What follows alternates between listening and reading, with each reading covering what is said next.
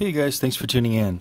So today we're going to be taking a look at the JJRC H22 micro quadcopter, which does inverted flight, and it also has kind of a double-sided body. So this guy here is a review model from Tiny Deal. I'll have the links in the description of where you can purchase this if you're interested. Anyway, let's start the review.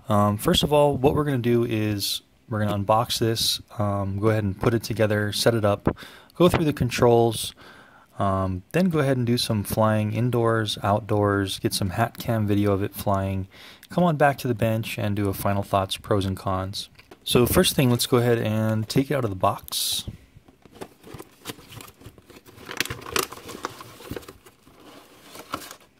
Alright, so it comes in this package. Here's your instruction manual. You've got a baggie with a charger, USB charger, which you can plug into a phone charger or a computer. Looks like we get an extra 4 propellers and these little foam feet as well you can stick on the bottom.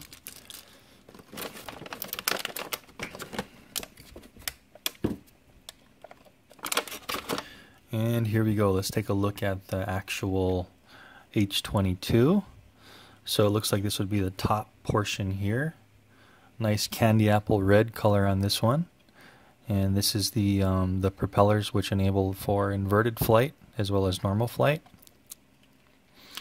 And then when you flip over, it looks like the prop guards are basically molded into the body, so you won't be able to remove those unless you cut them off. Anyway, flipping over, looks like you've got a little bit of a cool design on the bottom as well.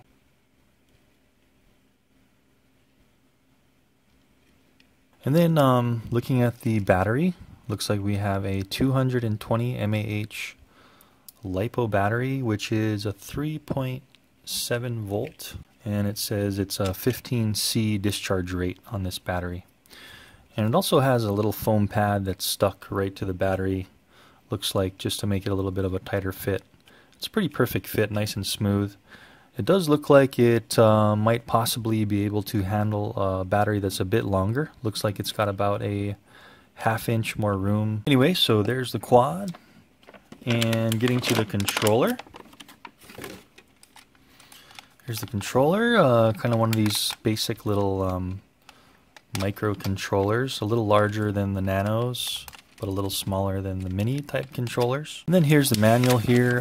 Basically just goes through all the basic functions, how to install your batteries, what all the buttons do, how to install the flight battery, and how to fly, and it's got some extra parts here on the back. Well, we've got the manual open. Let's go ahead and go through the controls, go over the controls real quick, just to see how it does. So it takes 2 AA batteries in the back of the controller, and it looks like it snaps in really nice and tight so the door won't be popping off. Okay, so as far as the controls, it's a little tough to decipher. It looks like it has headless, return to home, it has 180-degree inverted flight, plus it has 360-degree flips. So might need to be testing all this in the field just to get the feel for it. But as far as what I can decipher, basically this is your, of course, your lift throttle up and down, your yaw left and right, and then this is your roll and pitch forward and side to side, and then this is basically your trimming for your pitch and your roll. The top right trigger is going to be your flipping, so you click it once and it looks like you move the controller here around to do your flips. The left trigger is going to be your rate mode, so this one's got a looks like it says it has 3 rates, so low would be the first one, and then medium and high for faster flight. Then it looks like clicking in the right thumbstick here may change it from the inverted flight to 360-degree flip mode when you hit the top trigger button, is what I'm kind of deciphering here. And then it looks like this might be kind of like some other ones where the left thumbstick would be your kind of your return to home and headless mode in the same stick. I'm gonna have to try to test that in the field because I can't really understand what it's saying, but I think it's either something like you press it once and it goes into return to home, and if you put any input in the sticks, it kind of goes into headless mode. So we'll have to test that. So for this guy, I'm gonna basically leave the feet off, these little foam feet. I remember in another quad I did put the foam feet on, and it was kind of unnecessary for me because it just kind of added to the wind resistance. So I'm gonna leave these guys off because it does look like it's fine as far as if you land on these little motor guys. Unless you're really coming down hard on concrete, it should be fine. So I'm going to leave these guys off. And then this manual doesn't say anything about how to recalibrate the accelerometer or gyro. So I'm going to just kind of play around with it a little bit in the flying video, and we'll see if we can get that calibration set. So anyway guys, let's go ahead and take the H22 out for some flying and see how it does, and then come on back to the table afterwards and do some final pros and cons afterthoughts. Let's go for a flight. Okay, so we're at the park and we're going to give this guy a test flight. See how it does. Test out all the modes.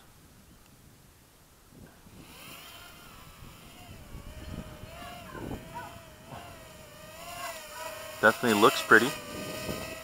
Nice candy apple paint job on the top. A little bit of a breeze at the park today, maybe about 5 mph variables. And so this is rate 1.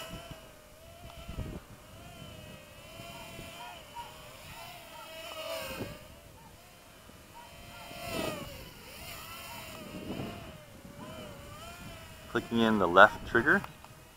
That's rate 2. And rate 3. Wow. So this thing has got some great changes in rates. And also in the yaw rates as well. So that's rate 1, pitch and roll. Rate 2. Let's go back to rate 1, yaw. Rate 2, yaw. Rate 3, yaw. Holy cow. So rate 3 is a really acrobatic flight mode. And you can see what the pitch and roll is in rate 3 as well. It's pretty dramatic. Awesome. To inverted flight.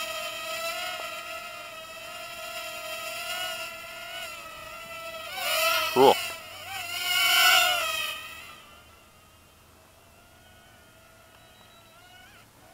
Alright, now we're back over. And I'm gonna, while I'm in regular flight mode, I'm gonna press the left thumbstick. That's our return to home. So that's working great. Bearing is still pretty solid. Let's try that one more time way out here. I'm gonna go ahead and do a range test. Since we got fresh batteries in the controller, see how far this one will go. So I'm about 100 feet. Okay, 100 feet, it's getting sluggish. Coming on back. So with this one, you got about 100 feet.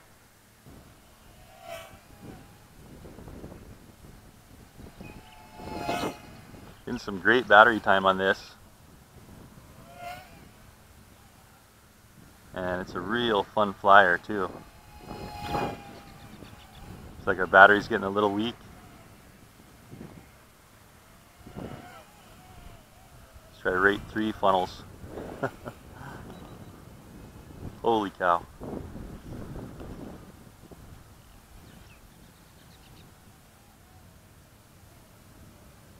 Yeah, rate 3 is pretty amazing. Reminds me of the H8 Mini.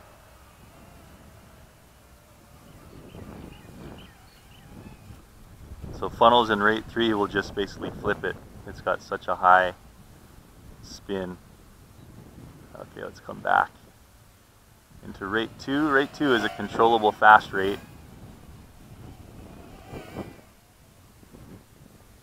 There goes our battery. Alright, cool. So, not sure on the flips yet. I can do the inversion. It says it does flips on the box, but looks like just inversion so far with flipping over and then flipping back over.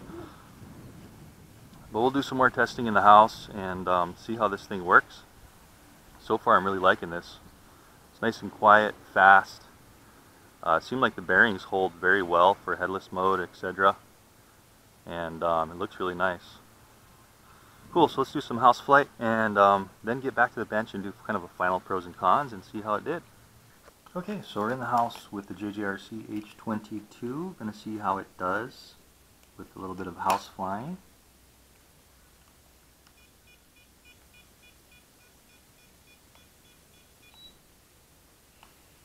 Okay, so real quick on this one, just to calibrate the accelerometer and the gyro. Just both sticks to the bottom left, and then also both sticks to the bottom right. Calibrate both, and ready to fly. Okay, so rate 1. There's our yaw.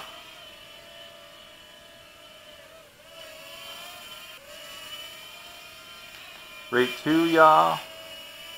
And rate 3 yaw. Woohoo! So this one spins like a top in rate 3. Rate 1. Rate 2. A little faster in rate 2. So all 3 rates do increase the yaw. So here's rate 1. Pitch and roll. Rate 2. Pitch and roll. Quite a bit more.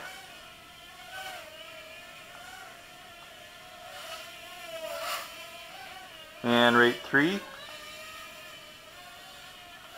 Wow.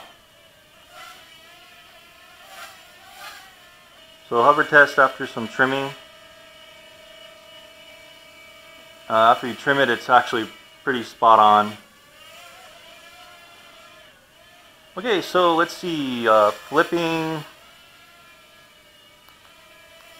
Okay, so there was our return to home. So the left thumbstick will click it in once, and it will return to home.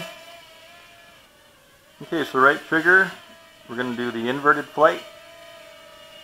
So clicking in the right trigger and pushing forward.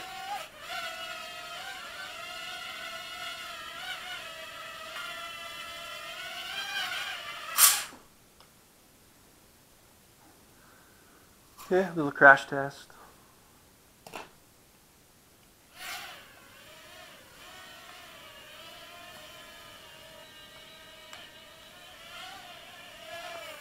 Okay, so on the box it says it can do 360 flip, but I can't get it to do a 360 flip. I can only get it to do inverted flip. So you're supposed to be able to click this button in to toggle between inverting and just full 360 flips, but when I have it clicked in for the 360 flips, it's like it wants to flip, but then it won't flip. So there's our low voltage cutoff. I did try the flipping without the low voltage cutoff, but it still wouldn't flip. So you're only going to get inverted mode, at least on my review model here. But the so the landing worked, the forced landing and the low voltage cutoff. So at least you don't have to worry about burning your battery. Cool, so let's take this thing back to the bench, do our final pros and cons, and see just how this thing did. Hey guys, welcome back.